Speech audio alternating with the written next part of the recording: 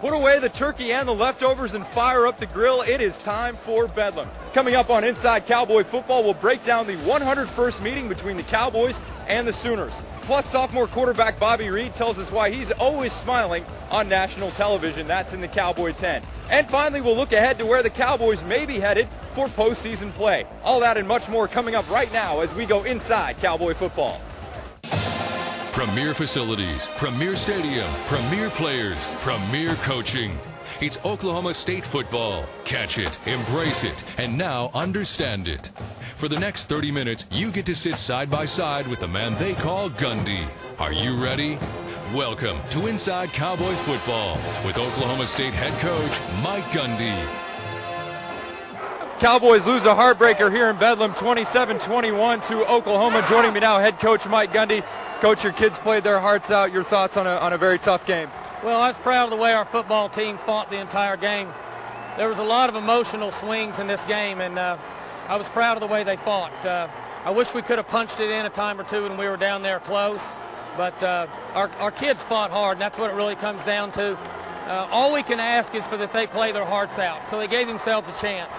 You talk about your seniors a little bit, and just their last game here in Stillwater really left everything on the field. They've given you great effort all year long. Well, the seniors have produced great leadership and have done a great job with a young football team that's played very mature throughout the year.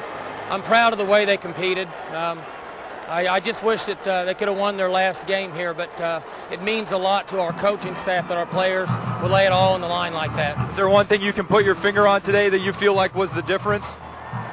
Well, we got to do a better job of stopping the run. And then once we're down there close to the goal line, we got to find a way to punch it in. You have to give them credit because they're good in their goal line defense. But for the most part, we got to find a way to get it in. Coach, congrats on a good season. We'll see you in the bowl game. Thank you very much. That's head coach Mike Gundy. Cowboys drop a close one here in Stillwater in the 101st Bedlam meeting, 27-21 to Oklahoma. For more on the game, let's send it up to the locker room. Everybody knows that, we have a good team. We just, like I said earlier, we come up with the short end of the stick a couple times this year. That's how football is. Anybody can win any given Saturday. So, we just have to come out and play. We were close, and the way losing games the way we lost them, can be a real emotional strain on a team. But I think in the end we've bounced back so strong. We won, we lost some, like we lost the A&M game, a close one, and bounced back and won the next game. And we lost the Texas Tech game, bounced back. We didn't bounce back like we should have and won this game, but that's just the way it is. It's been real tough. I mean, this one, there's A&M, Kansas State. It's just we've just been real close, and I think our youth has something to do with it. But next year it's only going to make us stronger, and next year we'll be able to finish those games. Coming up after the break, Dave Hunziker and head coach Mike Gundy break down the Bedlam game. Well, now it's time for a little trivia. Which Cowboy holds the record for the most tackles in a season? Is it A, Mike Green, B, Matt Monger, or C, Larry Gosney? The answer is coming up a little later as Inside Cowboy Football continues. Inside Cowboy Football is brought to you in part by Conoco and Phillips 66, your Oklahoma Ford dealers, Oklahoma Farm Bureau, your Central Oklahoma Honda 5 dealers, O'Reilly Auto Parts, and your Oklahoma Chevy dealers. Your Inside Cowboy Football with Oklahoma State head coach Mike Gundy. Reed creeps up under center. 4th and goal from the 2. Tostin goes in motion. Empty backfield now. Reed gets a snap, sets up, throws it right side of the end zone, and the pass is caught. Pistols firing. Touchdown, DeJuan Woods. Well, the Cowboys come up just short in their bid for a 7th win in the 2006 season. For more on the Bedlam game, let's join Dave Hunziker and head coach Mike Gundy. Guys.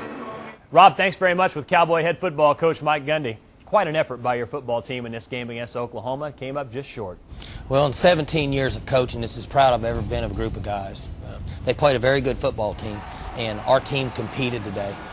Brandon Pettigrew, DeJuan Woods, David Washington, Rod Johnson's playing hurt, Patrick Levine. We had young guys in there competing in this game that haven't played very much all year. But we got down, they'd come back and score. Then we had an emotional letdown, not scoring on the 1-yard line. Our defense went out and stopped them. Our offense went back down and put us in position to win the football game. And this team has played that way all year. I've not ever been involved in a season where we've had this many close losses. But I've said this, and in this show you've heard me, that I feel a lot better now than I did walking off that field in Norman last year. This football team has a lot of pride. All you can ask for is that your team fights and gives you their all, and that's what they did today. I was very proud of our coaching staff. I thought we had great offensive plan, had a great defensive plan. Our coaches worked hard. They put a good plan together. They gave our players a chance to win, and our players accepted the role. They accepted the game plan. They practiced hard all week, and they said, we're going to go out and lay it all on the line, and that's what they did today. Mike, I want to go all the way back to the coin toss. You won the toss, and I think for the first time this year you won it and chose to take the ball, and boy, did that pay off. Dantrell Savage finishes off a 79-yard drive with a 5-yard TD run. Well, we wanted the football to start the game because we felt like we had a good first drive. And secondly, we wanted to control which end of the field we defended in the second half. And by taking the football, obviously in the second half, they're going to take the ball, and then you can decide which field you want to defend. So there was a lot of thought that went into that. That's not just something we said, hey, let's do differently. Field position was an issue, especially in the second quarter for your team, and just before half, OU went up 13-7. Then they score early in the third on the first play from scrimmage.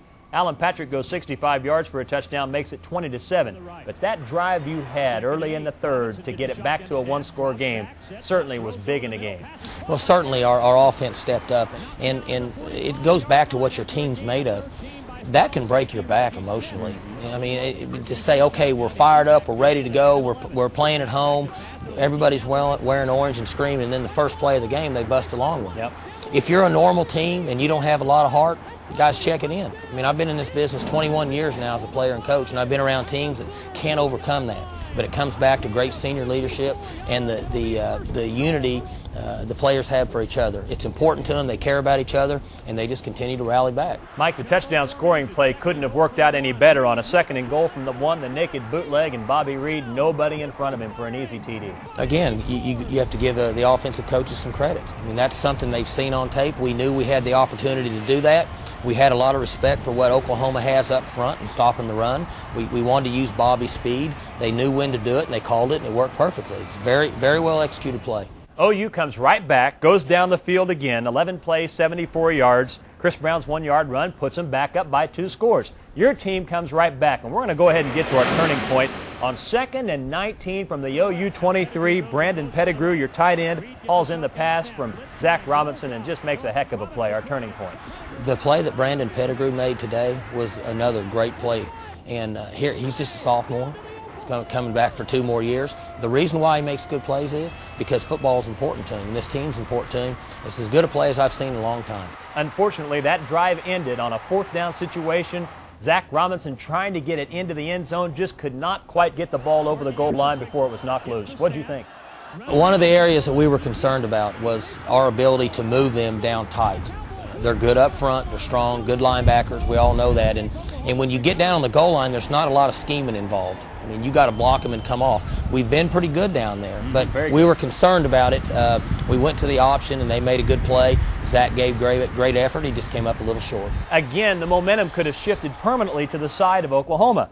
But you get a defensive stop after the ball was recovered in the end zone for a touchback. 3 plays and out for OU, and then right back down the field you go. DeJuan Woods, our Cowboy in the clutch, hauling in a 4th down, goal-to-go pass from Bobby Reed, and it's a 1-score game again at 27-21. Well, big catch from a senior, a guy that's got a lot of experience. Stepped up, the ball was thrown right where it needed to be, pretty well defended. He just went up and took it from him. We talked as a team before this game that there would be plays that the ball would be up in the air. It always has been in the Bedlam game, and you're going to have to go up and take it from him, and that's what he did. OU had 1 yard of offense in the 4th quarter. The defense comes back out on 2 more occasions. They forced 3 plays and out for Oklahoma. Have 1 last shot to the end zone on the last play of the game, but it falls incomplete. Well, again, it's a difficult finish for us. We've had several games this year that have finished this way. I don't know the rhyme and reason for it, but I know it's made our team stronger. It's made our coaching staff stronger. The only thing that you can do when you're in a situation like this is rally the troops and be proud of what they accomplished. Coming up, it's Ask Coach when Inside Cowboy Football continues in a moment. Hi, we're the OSU Palm Squad. And you're watching Inside Cowboy Football with head coach Mike Gundy. Get your questions ready. It's time to ask Coach. This is Fred Ration from Tulsa, Oklahoma. My question today is, how's recruiting going? I know you can't comment on individual players, but just interested to see how overall you think things are going. Thanks. Recruiting's going very well. Oklahoma State's a great place to be. We're going to build the best facilities in college football. We have a coaching staff that cares about the players. We have a close team. Our players enjoy their everyday life here, and I can't imagine a young man not wanting to come to school here. Email questions. What makes Dantrell Savage such a good back? Dantrell has great vision and great lateral movement. He's difficult to bring down because he's shifty. He's tough. He likes to play the game. He'd rather be in there in a tough situation than the easy ones, and when you're like that, good players rise to the top. What seniors have the best chance of playing in the NFL? Well, we're fortunate. We have several players. Corey Hilliard, Victor DeGreat, Larry Brown, Ryan McBean, DeJuan Woods. I might have missed one or so, but we've got several guys that have an opportunity to play in the NFL. They'll be in a camp. They'll have a chance, and we always hope they do well to continue on the tradition of Cowboy players in the NFL. Remember, if you have a question for Coach Gundy, send it to us at askcoach@fox23.com. Coach Gundy and I will be back for a final segment, but first, let's send it to Rob.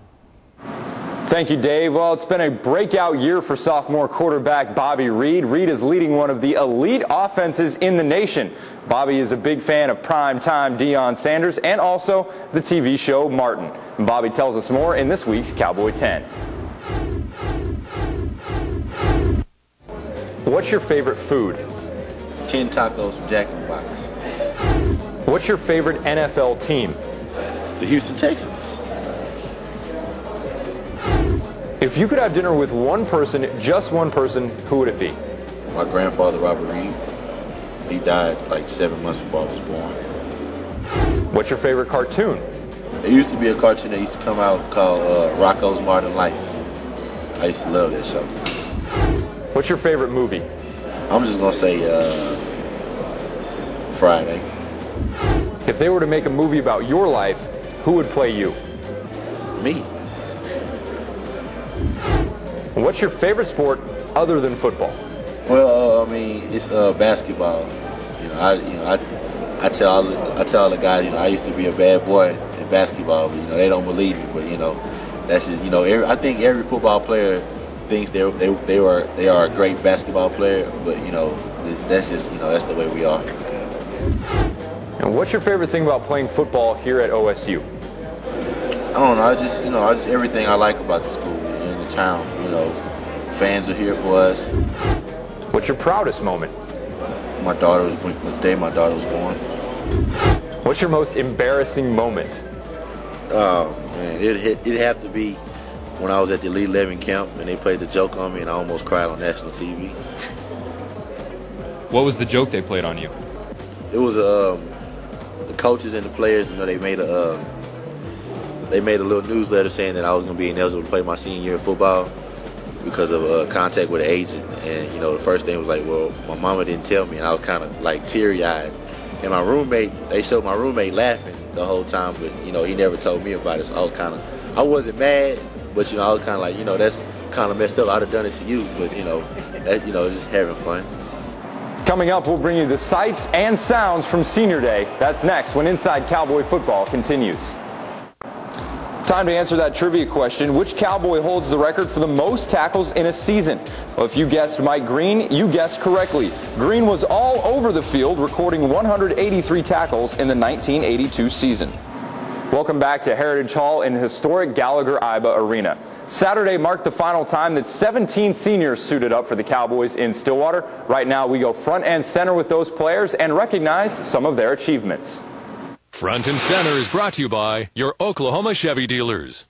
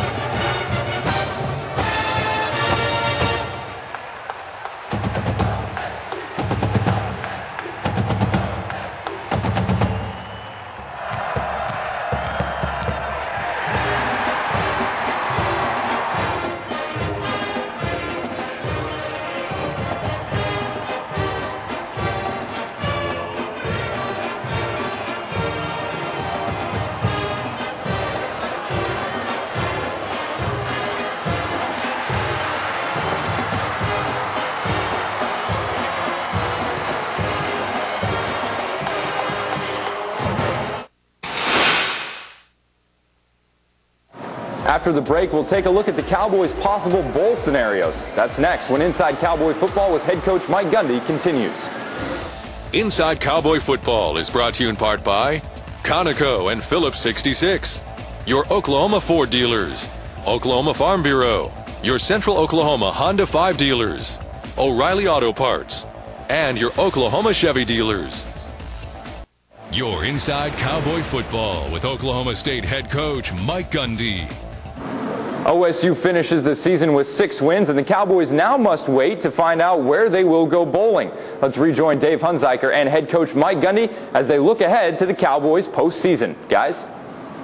Rob, thanks very much. Back for a final time with Cowboy head football coach Mike Gundy. A 6-6 year.